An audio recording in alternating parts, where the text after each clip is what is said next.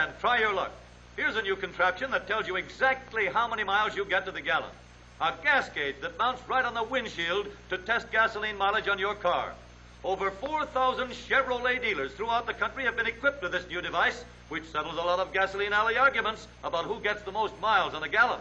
Now, when your neighbor says he can outrun you on a gallon of gasoline, you needn't find yourself stranded 6 miles from the nearest gas station when you finish up, and you can both go along to see that there's no snitching.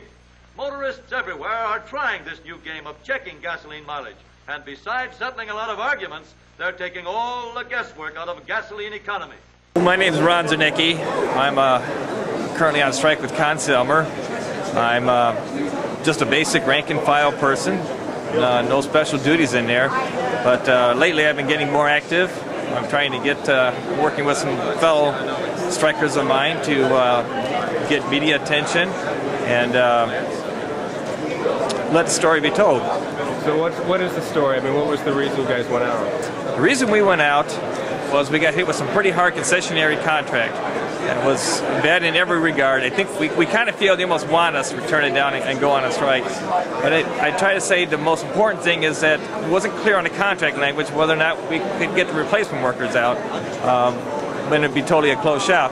But the second contract, we were asking to put it in writing. They wouldn't put it in writing separately and make it clear. We didn't have lawyers to read the contract very well, and we didn't trust it, so we turned it down. And by the third contract, they pretty much said they wanted the replacement workers. By the fourth contract that we turned down, they only wanted a few back, and they definitely wanted replacement workers, and it was pretty well evident. We were right all along. And that's been really the sticky point. If it's not jobs for everybody, if we all can't have an opportunity to go back, and then it's a no vote. And it's been, what, a year and a half? Year now, coming up on a year. And the big fear now is to whether our strike's going to continue, whether we're going to be able to continue striking. Right now the grassroots movement is trying to put pressure on a company by doing boycotts. We got a lot of boycotts going. We're starting to do more protest and letter writing and a website. What's the website? It's ConnSelmerStrike.com. Okay. And on there is this collection of information and links and videos that we've done. Very informative.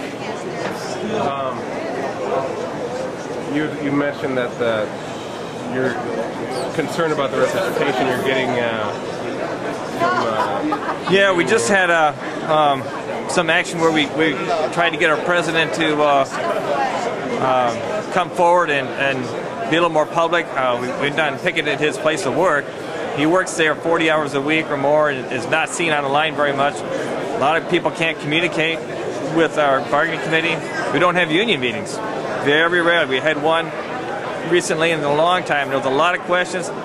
We didn't even get to answering all the questions in the meeting. And we just we don't have a strike committee. We don't have any action going, and we're frustrated. We sit on the line, we do nothing, but we want to, after being 1 year, it's time to get some action going, and it's time to get our bargaining committee involved in some activity. Just tell us briefly, that's a pretty, I mean, the product that comes out of that plant is historically held in great regard, isn't it? The product that comes out of that plant is the Bach Stradivarius horn. It's a legend. It was given to us by Vincent Bach himself, came to Elkhart, helped us get going, and in fact, there's a union member here right now sitting over drinking coffee who met Mr. Vincent Bach and was in the factory for a while. He wanted that horn done a particular way. Now the company's come out with a true Bach. They're talking about going back to the original way.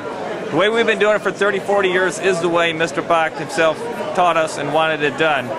And what the true Bach really is just a way to explain what the scabs are doing inside there, the quality that they can put out, and it's a way to explain all that. But the legend, the Bach legend, is dying. And those people that build the legend are out there in the cold, and they're retiring. People are moving on. And if we don't get back in there to get that Bach horn going again, I truly fear whether or not it'll even survive. Anything else you want to say? Boycott? No, the only thing I want to say is that we're all family here, and we support all the other struggles with UAW, and we'd like them to also think about us and support us.